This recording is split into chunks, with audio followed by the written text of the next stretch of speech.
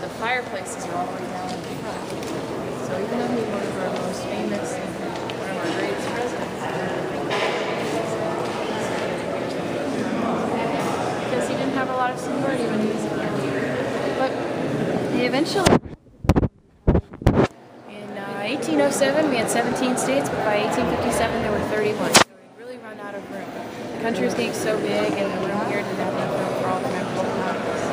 The other reason why they left, though, has to do with the sound in the room. I want to show you guys something. You guys would come all the way over here. Because of the way that the ceiling is curved here, there are points in the room where you can stand and you can hear what somebody's saying on the other side of the room. It made it really hard to get work done. Because if you were sitting at your desk,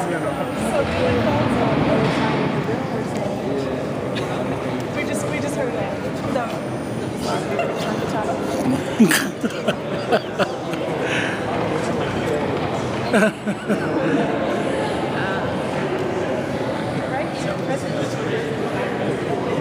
Oh, wow. He served as a member, he was the first son of a president to become president, and he served as president first before he served here in Congress. Nobody else has done that. Nobody else has been a president in Congress. Nakuha ni mo yung kang Lincoln doon? Huh? Where people are presidents and then they... Oh, no.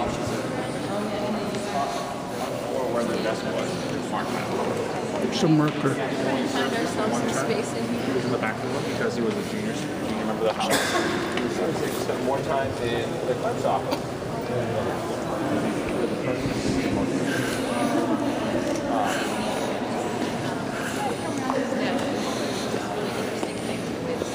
Everybody come gather around here. And if you guys want to take your headsets off, you just stay right here. Stay right here. Take your headsets off. Take your headsets off.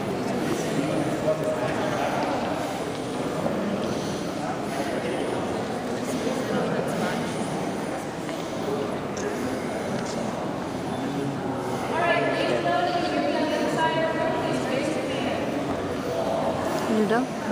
Marinig siya.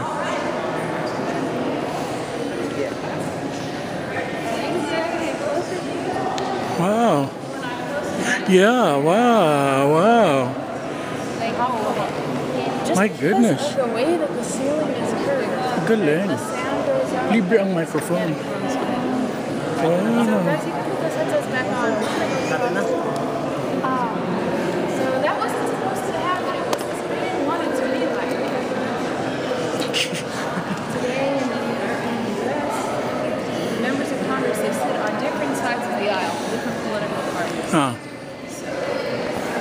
Congress, yeah, also here, the people he was listening to were people who were his political officers.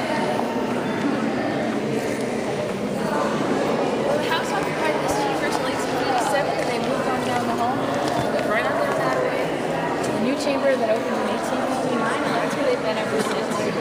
And that's when this became the National Statuary Hall in 1860.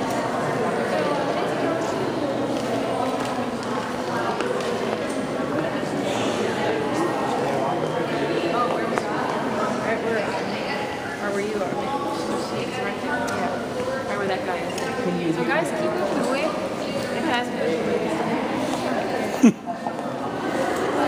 statues here, there are 35, and they're made of either marble or bronze, and the people depicted in them have to be dead. So there's 100 statues in total, 2 from each state. I know you guys aren't from Yeah, well, look. but you know more about Illinois than I do, since you live Illinois has this, I think it's really cool. Illinois was the first state to send a statue of a woman to the Capitol. That 1905, this statue right here, Frances Wood. She was a suffragette, she fought for women's rights to vote. It would be another 50 years, really, till another state sent a statue of a woman. So Illinois was very... There are 2 statues here that were here when Congress was here. Obviously, all these guys are not in the crowded room. But right above us there on the ceiling, on the pink wall, up on that statue is called the Genius of Constitution. And the female figure there is Liberty. In Liberty's hand is the Constitution rolled up, and it's pointed down at Congress to remind them of their governing documents and to remind them of the laws and to impart the wisdom of the Constitution onto Congress. And then if you look on the other side of the room, above the center doorway, the statue above the clock is Clio, the Muse of History. And she flies around the world on that winged chariot. She looks over her shoulder and she writes down everything that happens. So she writes down all of the history. And of course, they put that there because the artist wanted to remind Congress that when you make a law, it doesn't just affect the people who are alive today, but it'll affect people later. If you remember history, that what you do is you remember my history.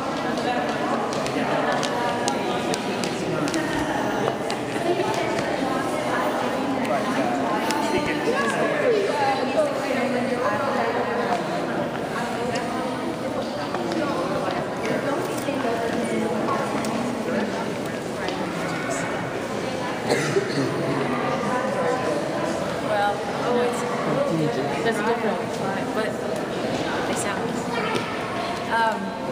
You guys have any questions about the statue? I think it's always fun to look at them in a measure.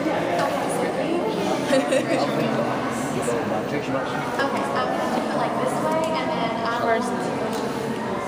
Well, I guess so. They would be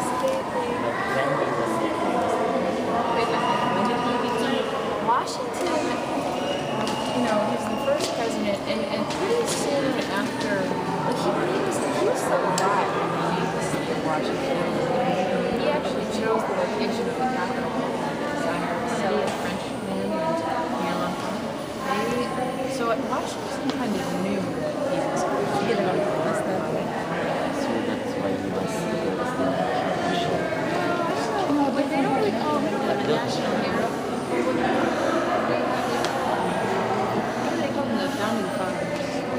So George Washington, Thomas Jefferson, Ben Franklin, John Adams, those would all be considered the founding fathers. They wrote the Constitution. The people who wrote the Constitution.